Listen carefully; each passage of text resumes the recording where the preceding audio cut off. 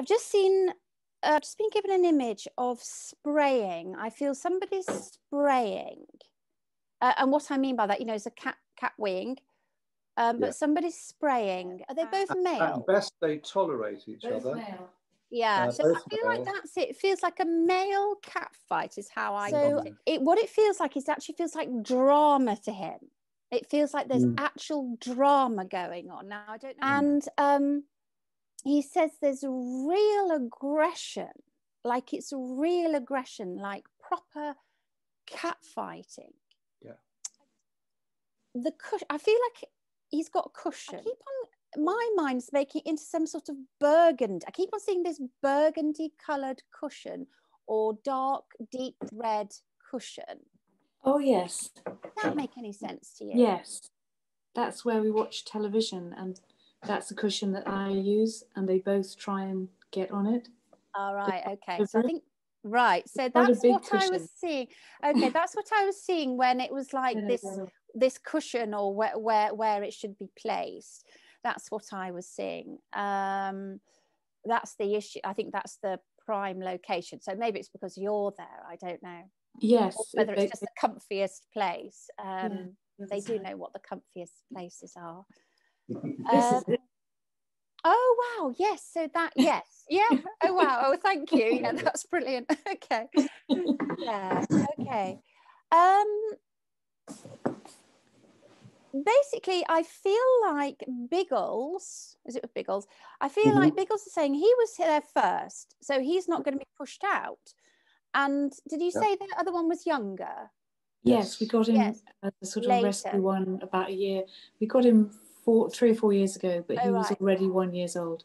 So that to me is the issue, because Biggles isn't quite as roughy-tufty as the other one. Yes. Yeah. But he's absolutely not going to back down, because you're his everything.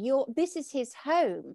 And so he's constantly, I mean, I know you love them both, but it's a less than ideal situation. I can feel that, having these two male cats vying for territory in your home.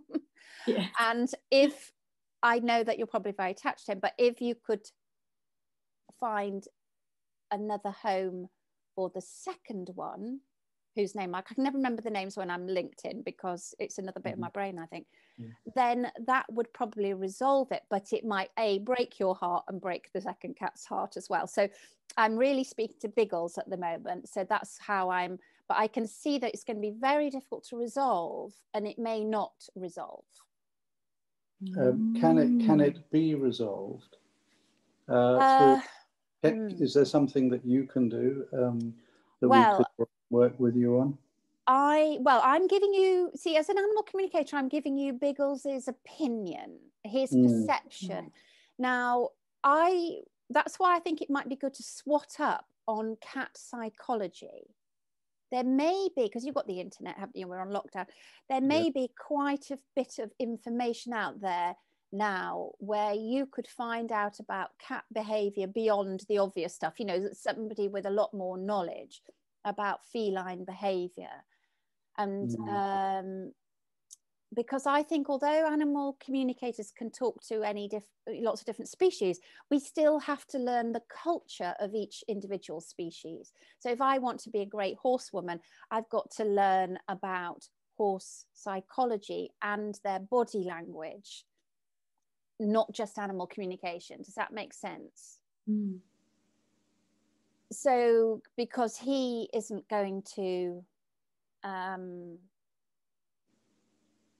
he's really finding it hard to maintain his position, and he's quite upset about it. I would say he's almost crying at times. You know, it's that level of upset going on. So where the way that you're treating them, you're not aware, obviously, because you're humans, and I don't think I would even know exactly how cats like to be treated, but I feel like there's an undermining of positions inadvertently.